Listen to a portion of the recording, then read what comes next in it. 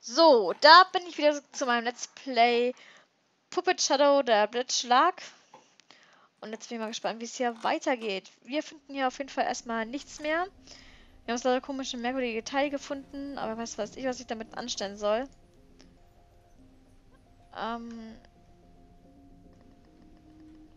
Was haben wir hier? Ich muss den Deckel mit etwas abstützen.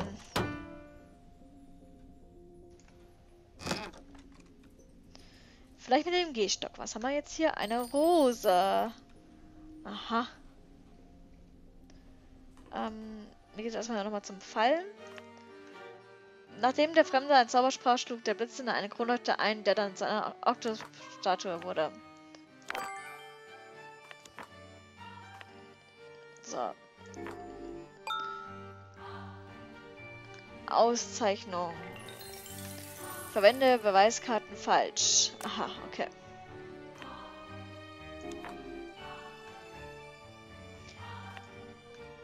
Ein Fremder sprach einen Zauber und ein Kronleuchter verwandelte sich in eine Oktopuspuppe. Er warnte mich ebenfalls, die Frau in Ruhe zu lassen.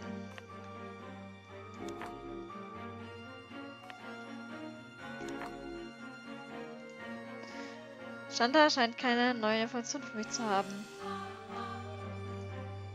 Okay, keine Ahnung, was ich jetzt noch machen soll. Dann schauen wir uns hier noch mal kurz um.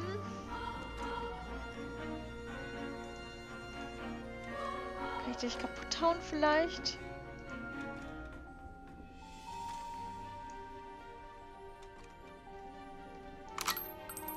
Keine Munition, aber ich sollte ihn dennoch behalten.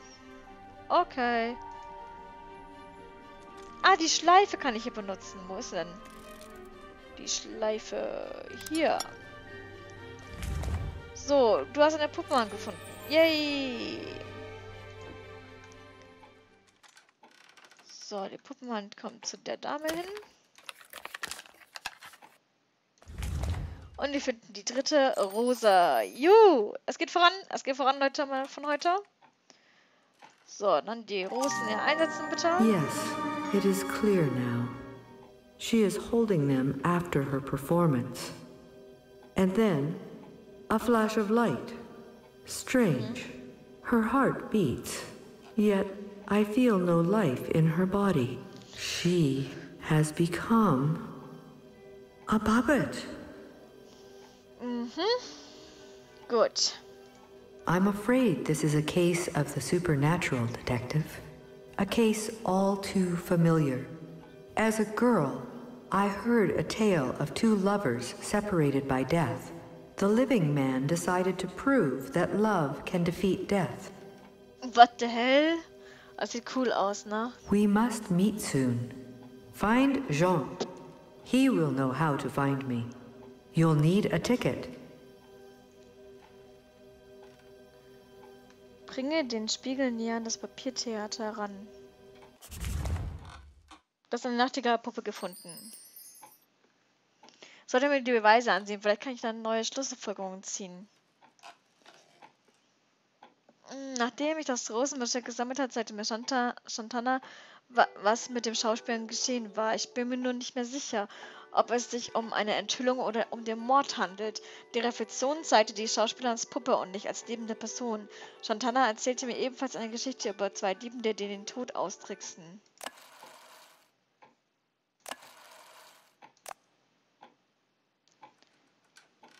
Okay, dann schauen wir uns mal die Fallakte an.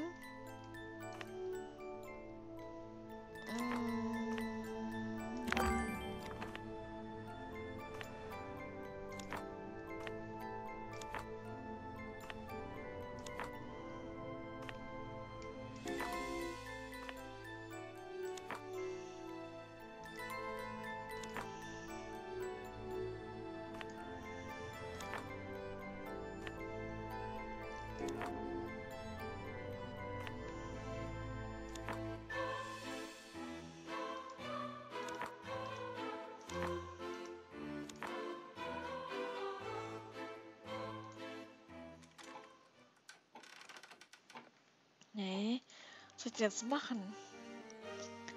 Shantana wartet auf meine Taten.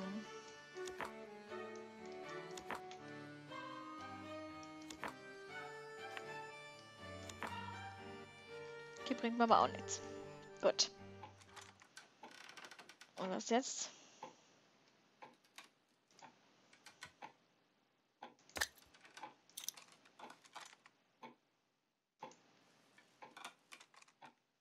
Was soll ich denn jetzt machen?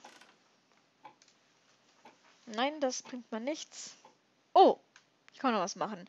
Shanta sagte mir, dass Jane mir helfen würde, zum Zirkus zu gelangen. Ich sollte wohl besser mit ihm sprechen. Das Bild ist nie vollständig ohne ein hübsches Mädchen.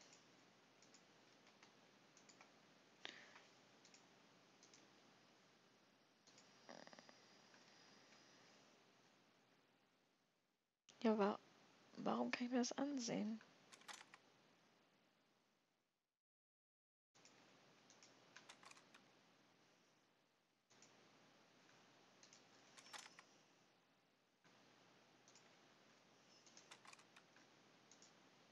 Hä, was soll ich jetzt hier machen? Hier fehlt das Mädchen. Aha, okay. Kann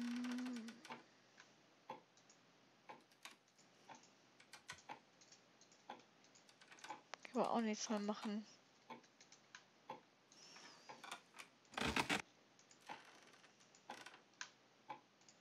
Nee, hier kann ich auch nichts mehr machen. Nein, da habe ich schon nachgeschaut gerade.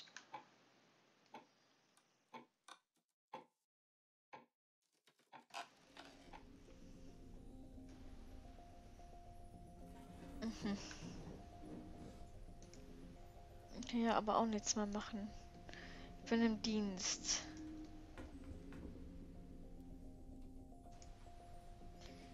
Ich bin im Dienst. Ich darf nicht trinken.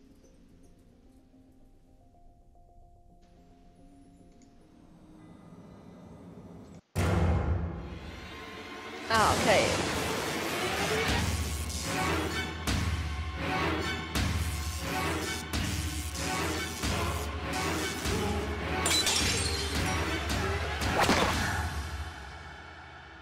Autsch. Die Straßenlaterne lebt. Aim for the bulb. That's his eye. Ziel auf die I Birne. could hit him with my slingshot, but I need something to shoot. Hurry, before he hurts you. Wer ist damit? Pick on someone your own size, Scrappy. He's swinging again. Watch out. Oh. Oh oh. Du hast eine Laterne gefunden. Du hast eine Laterne gefunden. What the hell? Ow. No, I'm fine. He just nicked me. A Alles bandage klar, den couldn't hab hurt, ich. though. Den hab ich. Thank you. Say, are you investigating that case? The one about the missing ladies? I saw your folder. Don't worry. I didn't open it or anything. I just want to help. I heard that Nightingale was struck by lightning and vanished. Is it true? Everyone loved Nightingale, but now we'll only see her on posters. You want to search the circus? You'll need a ticket. Here, you can win a free one from the Cabaret's Paper Doll Theater. Yay! Das Mädchen, du hast eine Papierpuppe gefunden. Cool, das ist Sache. Okay, Zeit sagt, ich habe noch Zeit. Hoffentlich geht das Team bald wieder besser. Na dann holen wir uns doch mal das, was ich brauche. A beautiful young lady lived in a luxurious mansion.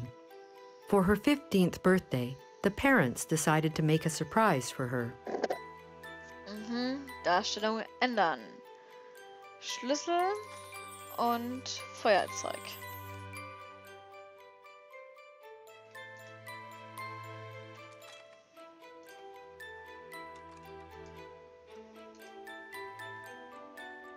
Ne, wollte ich ja gerade machen, die Katze anzünden. Okay.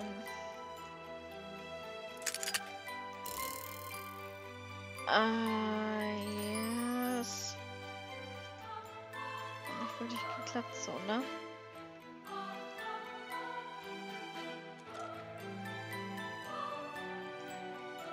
Papierhut, vielleicht auf sie.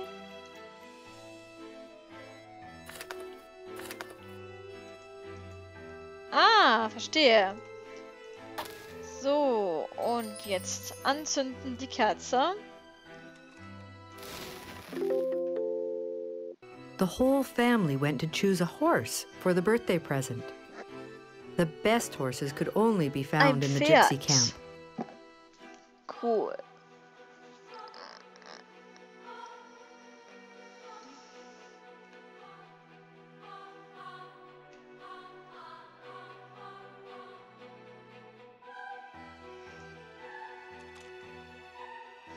Was soll ich jetzt machen?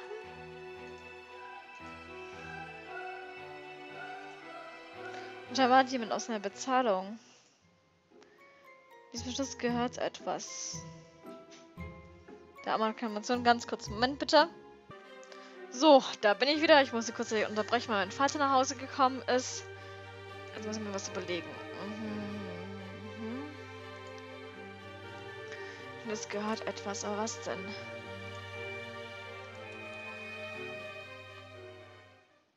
Mache ich jetzt? Was könnte ein Eichhörnchen wollen? Eine Eichel? Ah, hier kann ich was weg. Darstellung ändern. Ah, okay. So, hier gehört was rein. Hier habe ich dann die Münzen. Und die Münzen. A young gypsy chose a beautiful and obedient mare for the lady. The gypsy liked the blushed young lady. Oh, ist die schön. Ist so, also ich bin ja einer, die voll Pferde mag. Eichhörnchen! Ein Pfeil war ja irgendwie klar, ne?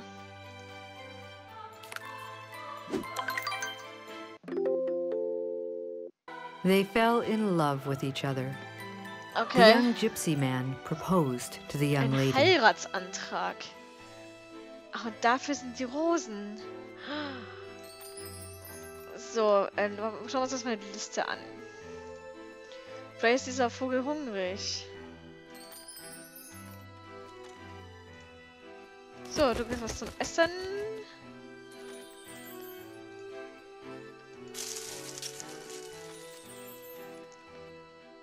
So, du kriegst einmal die Rosen. Und einmal die Ringe. The young lady agreed. The gypsy camp was going to celebrate the wedding. Ja, ich bin dabei, dich anzuhängen, mein Liebes. Bing, bing, bing. Ich muss geladen werden.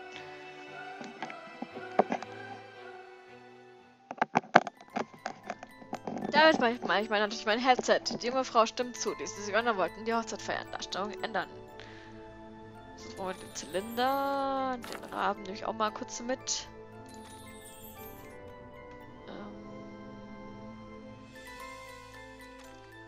So, den Papierhut, den Anzug, Two-Week Cartridge, Ticket. Gut gemacht, du hast ein Ticket gefunden. Yay!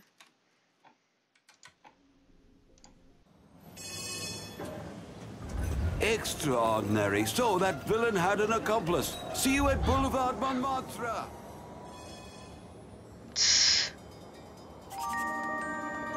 Ich hätte ja keine Ahnung, dass Poisat so mutig ist. Wanderzirkus. Ja, da bitte.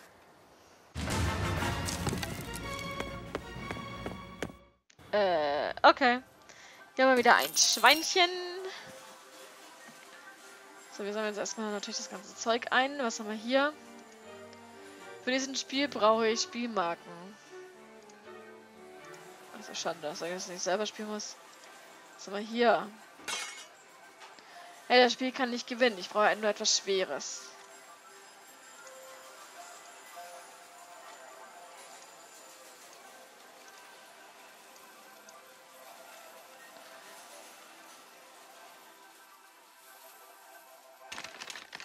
Wenn ich das Spiel gewinne, ist dies mein Preis. Okay, alles klar. Aber ich kann hier nichts Schweres... Okay, alles klar, gut. Jetzt mal hier.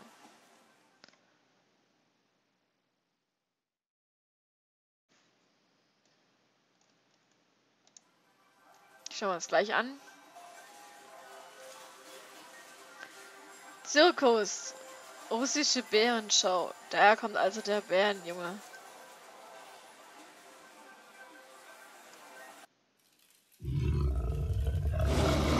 Ach du Scheiße. Hi.